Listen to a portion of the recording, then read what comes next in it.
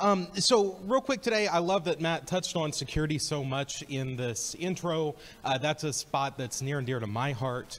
One of the areas that I work a lot is with NIST, standardizing security around microservices. And one of the big things that we've honed in on is Envoy as this engine for a Cloud Native Security Kernel. So I want to touch on that real quick, why we think this is important and why we're excited about some of the work in the project that's happening around it. So like I said, I write standards around zero trust, and I hate the phrase zero trust. It's an awful phrase. It's not well understood.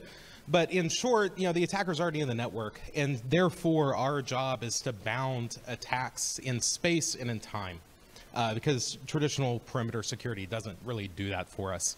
And Envoy enables us to do this, whether we use it in the mesh as a sidecar, or whether we use it at ingress for traffic that's coming in, whether we use it as an egress proxy for things going out.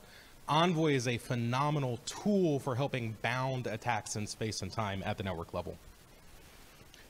Even more, what I work on with NIST is this idea of Envoy becoming a policy enforcement point for all sorts of policy, whether that's network-oriented, service-to-service auth-z, whether that's custom business logic that happens in WebAssembly, whether that's API gateway style things that's happening as part of Envoy Gateway, for example. All of these pieces are policy that Envoy helps us implement. And so we want to see it go everywhere.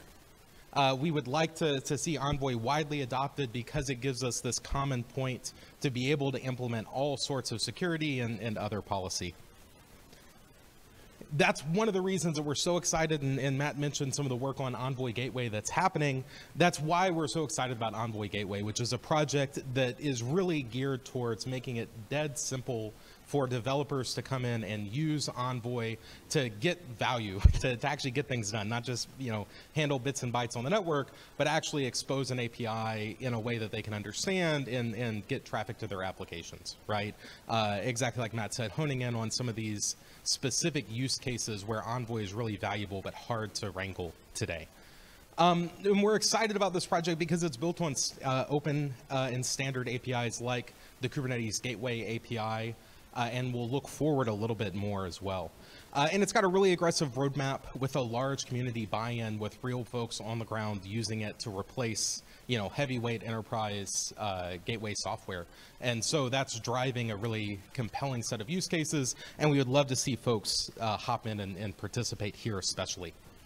But in this vein of enabling Envoy everywhere, we want to see adoption, and we believe that one of the best ways that we can facilitate adoption for developers, not the folks that are in this room that know Envoy and work with it, but everybody else, is abstraction above the APIs that we're used to working with.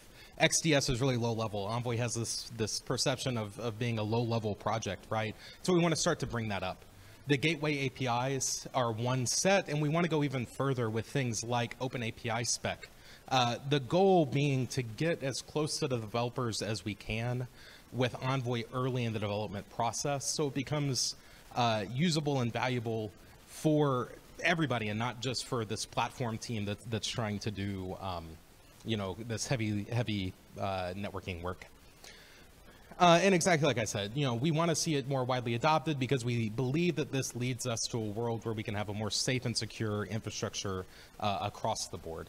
This is stuff I'm working on standardizing from the spec and government standards space, and this is something we have engineers on the ground working on with Envoy capabilities, features, and security. And that's all. We're really excited about Envoy Gateway. Please go look, and for folks that are interested in that space, come in and dive in. And if you're interested in working on some of these things full-time, we're hiring as well. But thank you all.